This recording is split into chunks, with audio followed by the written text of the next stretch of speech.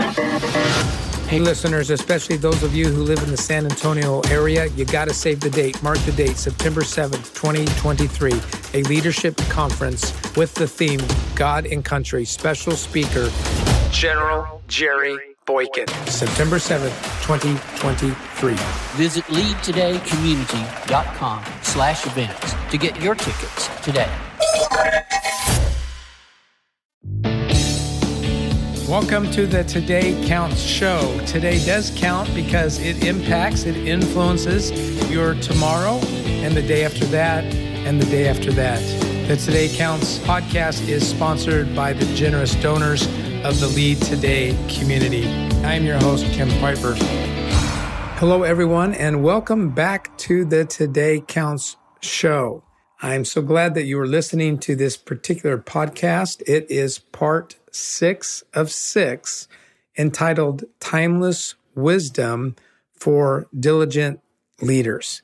Timeless Wisdom for Diligent Leaders. My source document is a New Testament scripture, almost 2,000 years old. It is written by a seasoned leader to a younger leader. And specifically, we're looking at the 6th chapter of 1 Timothy. So that is the source document. And if you have a Bible and would like to grab that, that might be, fun if you're able to do that. And I've titled the guts of this particular podcast, 6 of 6, Let's Talk About Money. Let's talk about money. And this is an overview of 1 Timothy chapter 6. First of all, on the outset, I want to say that I am surprised how few leadership talks, how few leadership presentations, keynotes address the issues surrounding money in a leader's life. I'm just a little bit surprised by it because who we are as people radiates and bleeds into our leadership.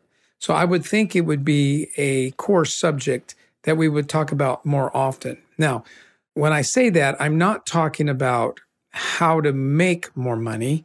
Plenty talk about that. Plenty of speakers talk about how to make more money. It's all over social media. I'm not talking about investing money. Plenty of people talk about that too. I'm not talking about spending money. Plenty of people talk about that, and marketing firms are all over us about that. But what I am talking about is being generous with money, being generous with our money, being generous people who think generously, people who have an outlook of generosity, people that think about blessing others. Yeah, so that's what I want to talk about. Now, this is interesting, I think.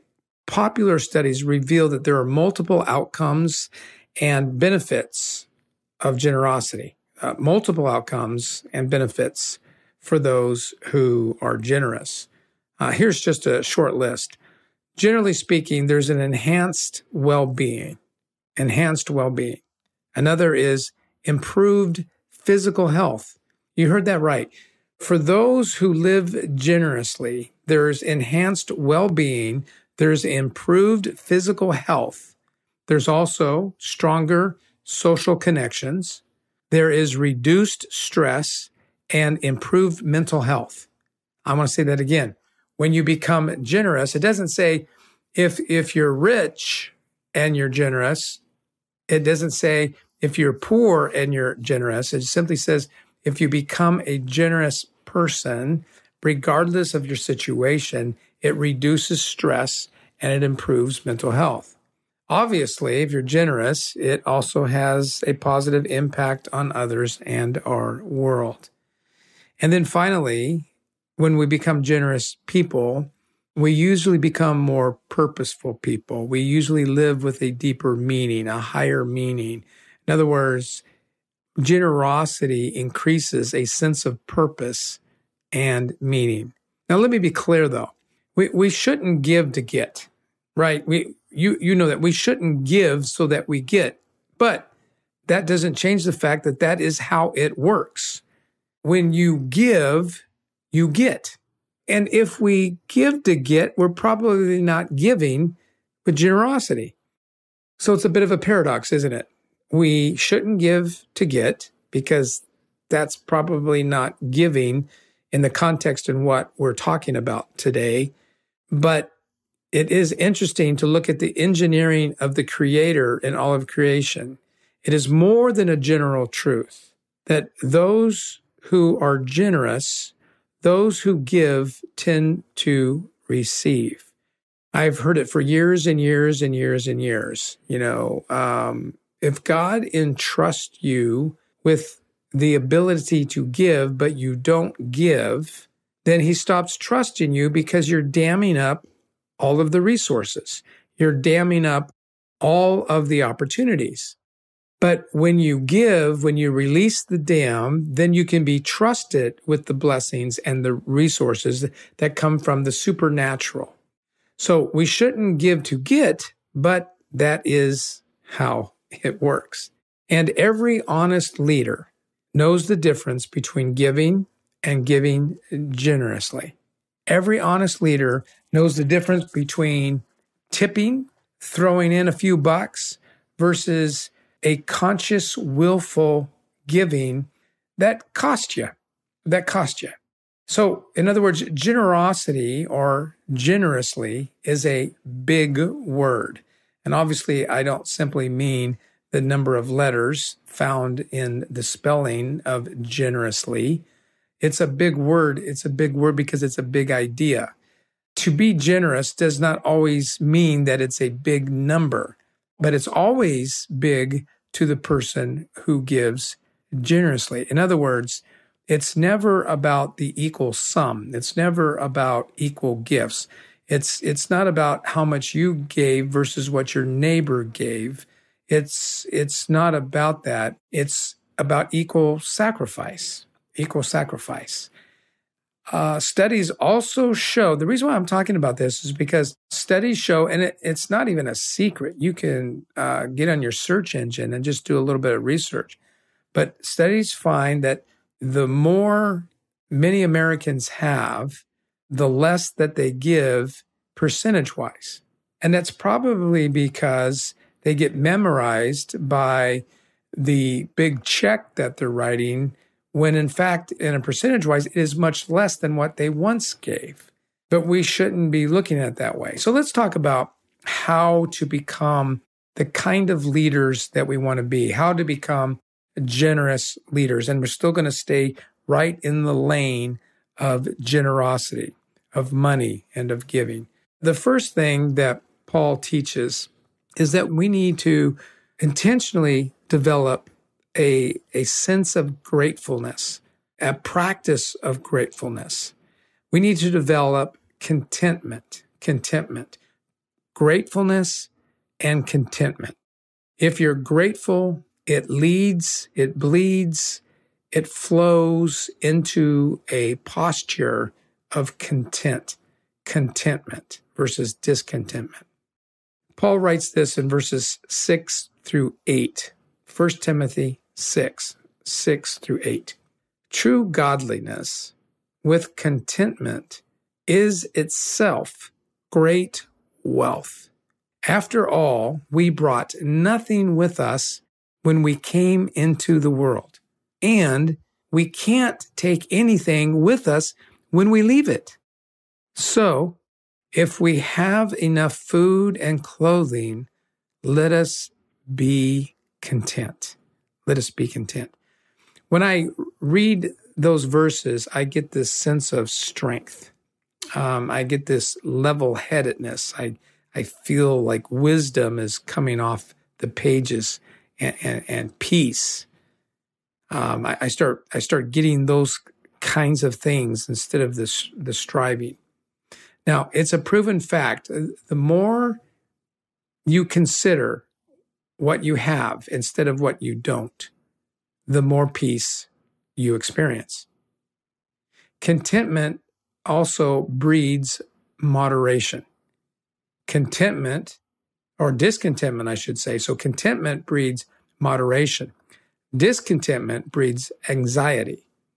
Ask yourself this question when you are being blessed, when you are in a season of great profit and wealth, and it's flowing into your coffers. Ask yourself this: how much is enough? How much is enough? Typically, the more you own, the more you must earn to satisfy the needs of what you own. You understand that. The more you have, the more it wants, right? Because just about everything is depreciating. And if it's not depreciating financially, it's depreciating physically and needs attention and needs more attention, needs to be replaced, needs to be maintained, needs to be cared for, needs to be protected, needs to be insured. And frankly, how much can one person consume? If you've got 5 really cool cars, how many of those can you drive at the same time? If you have 10 wonderful houses, how many of them can you be at the same time, right? In some ways, I'm being facetious, yet I'm not, right? So step 1 into becoming a generous soul, a generous person, and therefore a generous leader is to work hard developing gratefulness and contentment. The second thing that Paul is teaching is to run from greed. Run from it. Run from greed. As soon as you kind of start sensing lust in your system and those constant desires that won't go away, run. Don't wrestle with it. Run away from greed. Verse 10 says it this way: for the love of money is the root of all kinds of evil. You've heard that before. It's famous, right? For the love of money is the root of all kinds of evil. I remember as a young man, I was doing extremely well in my career. And one day I was on the phone with my mom, and she was sharing, a lot of nice things with me over the phone.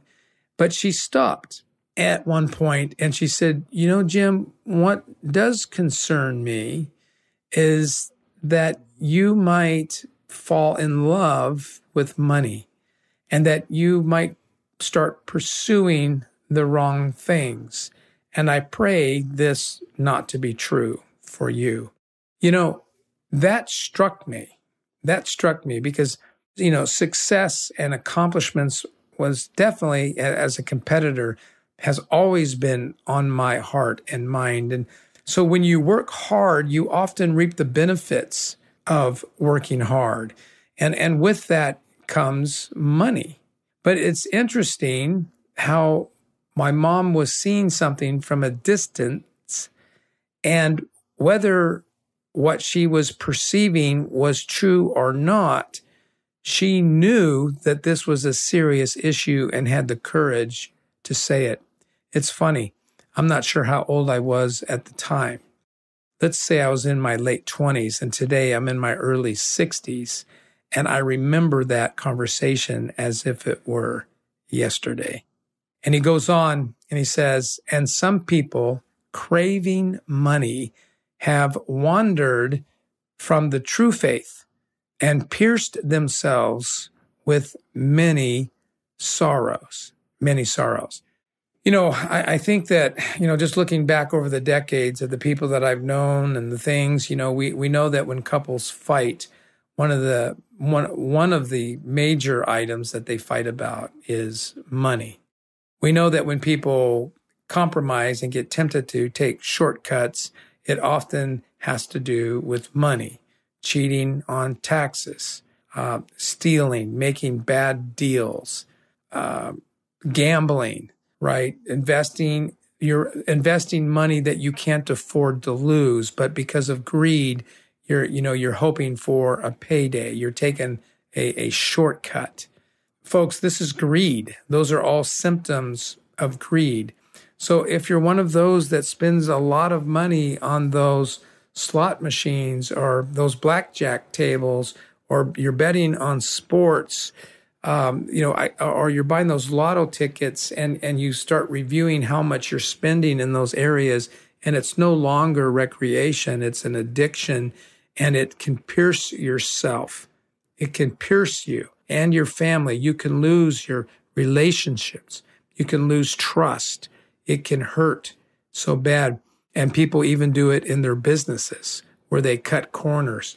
They lie about contracts. They lie to their vendors and to their customers and to their employees. And in the end, it comes back to haunt you. Greed is dark. And when you sense it, run away, get help. Make sure that you live in the light. Be in a place where it makes it difficult for you to cheat. So important. Money is not evil, but the love of money cultivates lust. And when does lust ever make your life better? When does lust ever make your home better? When does lust ever make our world a better place? 2 things so far. Talking about money and how to become a generous leader. Develop gratefulness and contentment. Work hard at it. Make it your major. Lean into it. Number 2, if you sense greed crouching at your door, smash it in the mouth and run. And 3, learn to trust the giver, not the money. Don't trust the gift, trust the giver. Trust the giver. He says this in verse 17. Teach those who are rich in this world not to be proud and not to trust in their money, which is so unreliable. The gift is unreliable. The gift is temporary. The gift is a tool at best. It's not to be trusted, but instead their trust should be in God. God, who richly, gets this, who richly gives us all we need for our enjoyment. Have you ever thought about this? You did not choose to be born, yet God chose to make you. God chose to give you life. It simply doesn't make sense that once you did not exist, but now you exist, that this person, this God, this creator who gave you life would then hold back on you. It doesn't make any sense.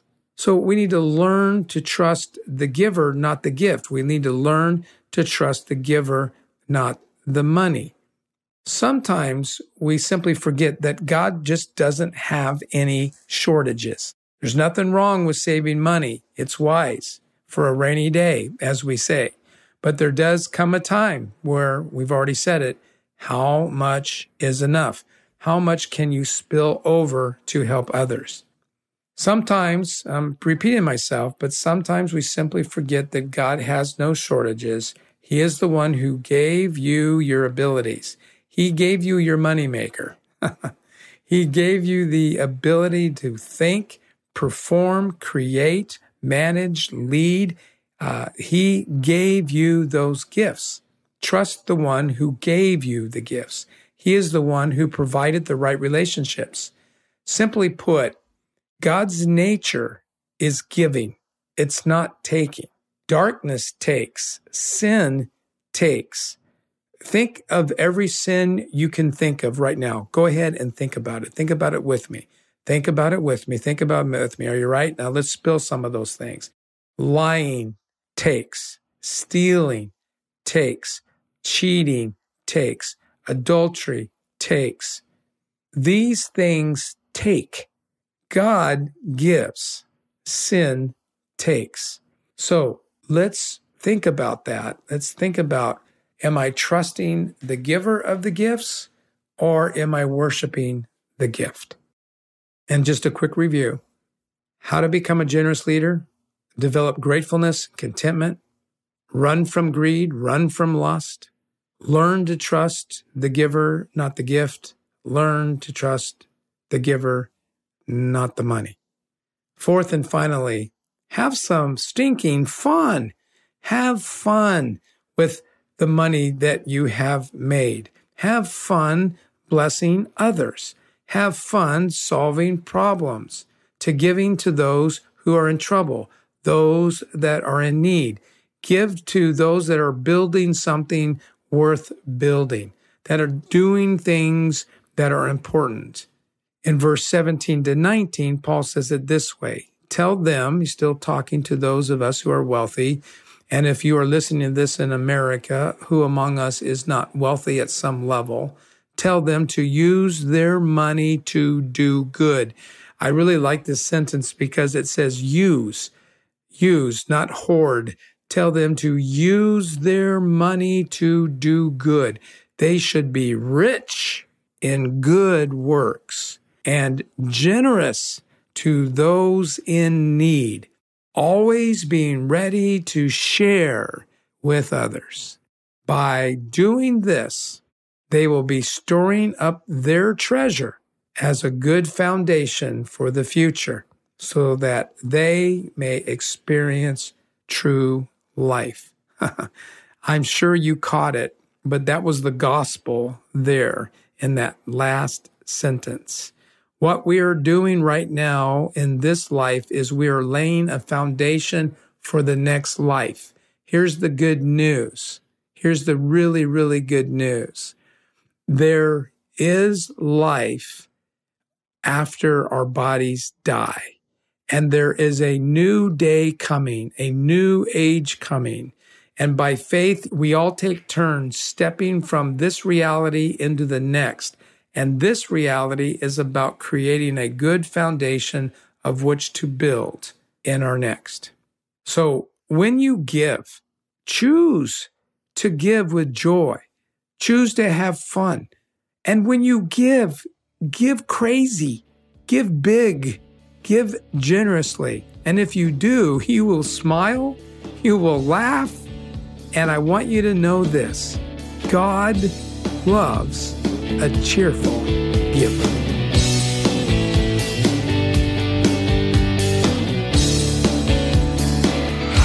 If you're not part of the Lead Today community, let me invite you. Go to leadtodaycommunity.com. That's leadtodaycommunity.com and sign up for Monday Moments.